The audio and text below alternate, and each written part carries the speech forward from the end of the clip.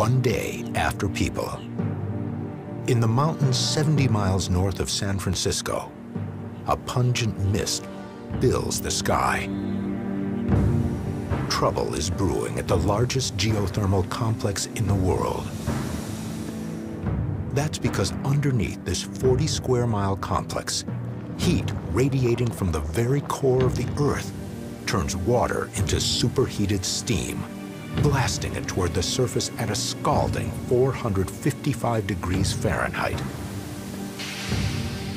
Man constructed more than 20 power plants here, designed to capture and harness this searing natural power source. We're producing natural steam out of the ground, drilling wells deep into the ground, several miles below our feet, collecting the steam through pipelines, piping it overland to power plants. And what you see behind me is a power plant converting steam energy into electrical power. 40% of all the geothermal power in the United States was produced here. Enough electricity to power more than 1 million homes.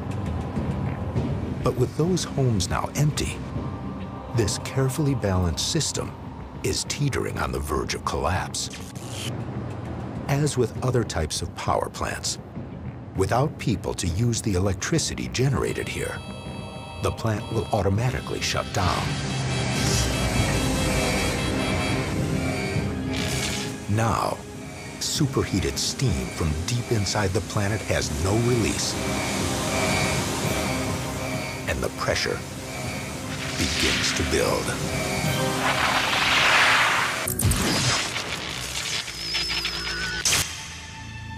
Six years after people,